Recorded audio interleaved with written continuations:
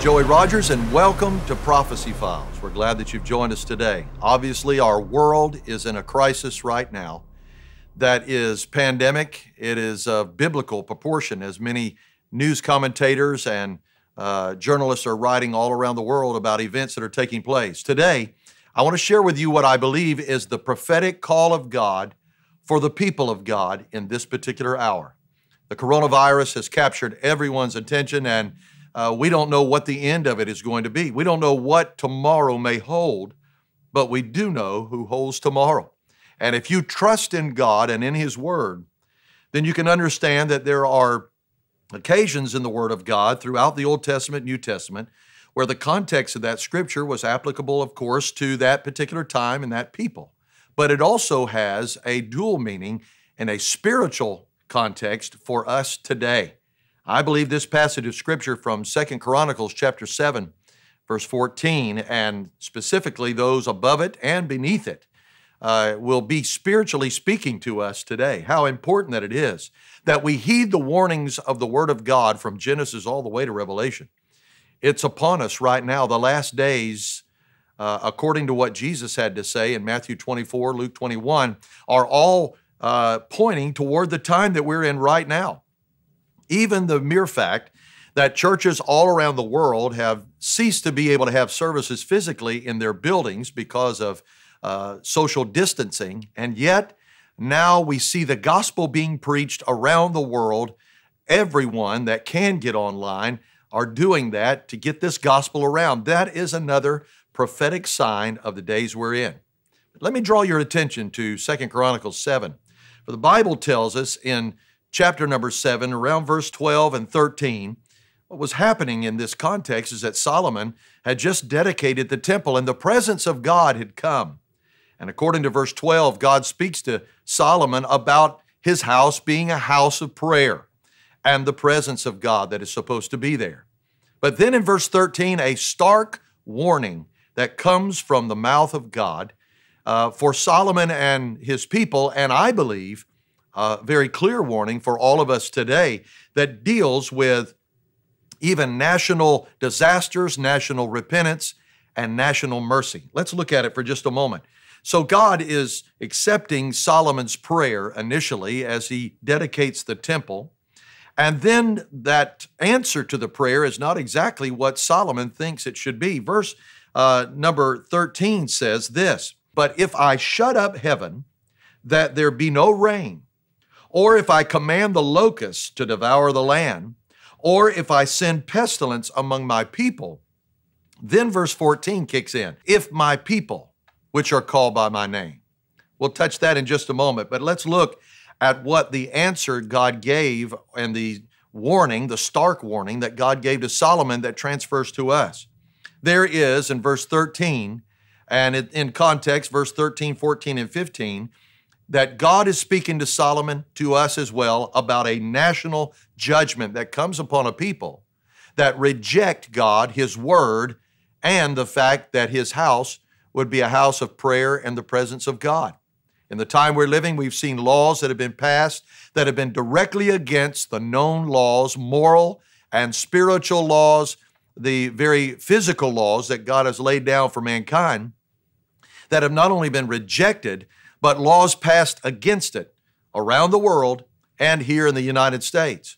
That, for me, prophetically speaks of a people that are literally asking for judgment to come. And God says, if this occurs, then these are three elements that are found in verse number 13 that deal with national judgment. Pastor, do you think that this coronavirus and all that's going on is a national judgment? I think it's a very clear bell-ringing warning from God, not just nationally, but worldwide, to the church to get back on their face in prayer, and for the world to understand that God is in charge of all things, and there's only one true living God. I want you to know there's all three of the major religions, Judaism, Islam, and Christianity, that have all ceased to be able to have their normalities of religious activity. In Mecca, they're not walking around the Black Rock. In the Vatican, the Pope has literally said within just a few hours of this taping for you today that if you can't find a priest, it will be all right for you to ask God directly to forgive your sins. That goes against all the teaching of the Catholic Church to go through him as the vicar or the Christ of the church. Suddenly, the Word of God is coming alive for people that the just shall live by faith. And then, of course, Christianity. What we want to call Christianity today has ceased to be the house of prayer that God has called us to be and to walk humbly and in a righteous place, acknowledging Jesus Christ as a crucified lamb on the cross. We've strayed so far away from that. So, in answer to the question, is this a judgment from God? I think it's the merciful hand of God that has ceased everything to get everybody's attention all at the same time, that there is a God in heaven, and He alone holds the answers for all that is taking place today. I want you to consider carefully for just a moment these three elements that are found in verse 13. He says, first of all, if I send no rain. The article that you're looking at deals with the fact that California, as well as Australia and other portions of the globe, have seen drought that has been extended to such a degree that wildfires have taken over. Last year in Australia, you see that the wildfires are coming as a result of no rain. Think about it. And then he goes in to say, if I command the locusts, as I'm speaking right now, Iran, the Middle East, Northern Africa, other locations, this is the terminology, biblical plague. Now, remember, these are also the plagues. This is not unprecedented. These are the same plagues that in the time we're living right now, literally on the calendar for us, approaching the time of Passover, which goes back to the book of Exodus, these plagues were happening in Egypt as a judgment of God against Pharaoh and all of his leadership that continued to hold the people of God captive, the Hebrews. That's so important for you to understand, because these plagues, and God uses things like this to get the world's attention. And so he says, if I send the locusts that devours the land, the second judgment. So we're seeing right now that the locusts that are devouring the land in northern Africa, I've seen in Pakistan as well as in Iran and other locations where they're coming in and in less than 30 minutes, they literally wipe the vegetation off of the earth. My friends, that's unprecedented in our modern time. We're seeing, they said, a 30-year span since anything like this has even happened. Some of the video even shows, because of the infestation of locusts, the ground looks like it literally is moving because there are so many locusts as a result of no rain. But the third one draws my attention. In verse 13, he said, or if I send pestilence among my people. Now, you need to understand that as we're sitting here today and all that's taking place, and our leaders are scrambling to try to find vaccine and get the proper amount of medication to people that is needed, all the things and all the efforts that are going on to combat this coronavirus that came, according as our understanding, from an animal. You need to understand that God does not send disease. So when you see this terminology, send, it's not that He sends it, but allows things to take place. He alone hardened the heart of Pharaoh to the degree that he would allow the children of Israel to get tossed out immediately after that 10th plague out of Egypt's bondage. This is an attention getter for all of us, because this term pestilence, according to the Old Testament Hebrew and the original writings, literally is the same terminology that you use to describe, and commentators have made it clear, the bubonic plague. This is the same type of term that is used. So right now, we have what is the equivalent of a plague that is spanning the globe all around. And obviously, all of us are affected by it.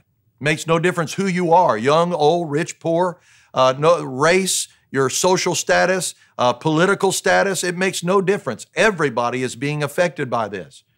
That's why that we've got to not only pay attention to what the Word of God has to say, but also to pay attention to what the solution is. Verse 14 is the solution. Listen carefully. If my people, God said, stop. If my people, He's not talking about the world, those that don't know the Lord. He's speaking specifically to the people of God. He said, if my people, which are called by my name. So there is not only the people that are his, but those that actually name the name of God. They declare themselves to be believers in Jehovah God, whose son is Jesus Christ, born of a virgin, died on the cross, was buried and rose again on the third day and is alive right now. All of that combined, he said, if my people, which are called by my name, shall humble themselves. First step.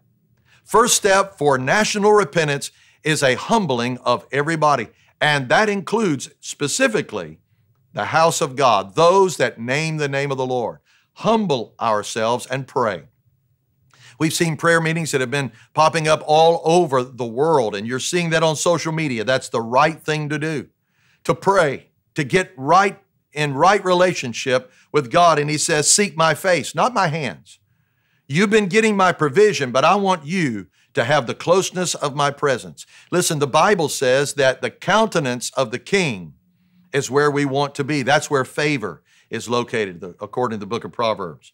He said, if you'll seek my face and turn from your wicked ways, turn away from the things that you've been running after, the things that are bringing sin into your life. This is a call for the people of God. It is the prophetic call of God for us as the people of God to get right with God in national and international repentance. Then this is what God's promise is. He said, this is the mercy, the national and international mercy that comes. He said, if you'll turn from your wicked ways, then I'll hear you from heaven. I will hear your cries from heaven. God is listening to the cries of his people today. He also is saying, I not only will hear you from heaven, but I will forgive your sin. Look at the mercy of God. And he said, then I will heal your land. I won't heal the people, you're part of that, but I will not only heal the people, but I will heal the land. This speaks of a completeness of God's mercy upon not only the group of people, but entirely of the world. Listen carefully to me. I truly believe the prophetic call of God is upon the people of God right now for us to be able to turn back to God, and you have the ability through calling out upon the Lord to stay the plague that is sweeping our globe right now. Now, that's so important in light of the fact that the Bible tells us here just a little bit further down that if we don't turn back to him and we begin to serve other gods and worship other gods, then he said these things will come upon you and continue. Now, what is that going to mean? That means not only for the ruination of the state, of our national society, because we understand that not only is the plague having its effect physically upon people, but it's also having the effect upon the economy, where people are losing their jobs and all that's taking place. He's calling us prophetically from the Old Testament book of 2 Chronicles 7 to come back to me. Get right with God. I'll heal your land. God can turn the economy around. He can stay the plague in a moment if the people of God will call out on the Lord. But I can assure you, the church must be the ones who stops the plague by seeking the face of God. I truly believe that God is calling on us to respond to what's taking place right now. Will you do that?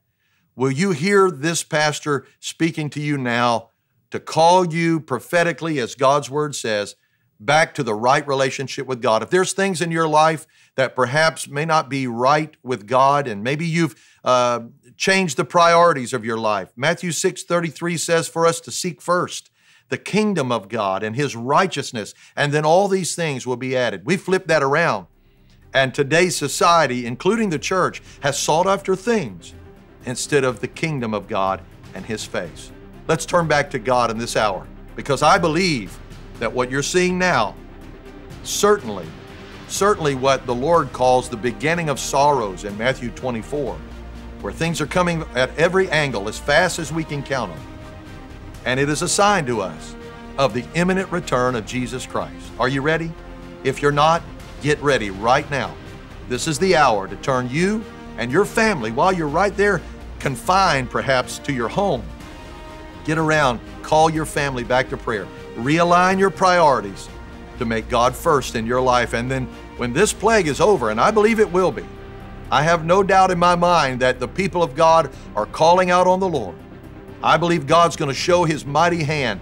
And when this is over, don't neglect the assembling of yourself together in church. Don't think just because it's gone now, relief has come and I'm just going to go back to the same way. No, this is a time to realign your priorities, your finances, every part of our life. Let's get it all back in line with God. And as soon as those doors open at your church, I would say get to the house of God with you and your family, and let's worship the Lord together. Because I believe, beyond the shadow of any doubt, what's happening right now is proving to us that Jesus Christ is on His way. Thank you for joining me for Prophecy Files this week. I pray that this has been a help to you to not only seek the face of God, but to keep looking up, because I believe Jesus Christ is coming soon. We'll see you next time.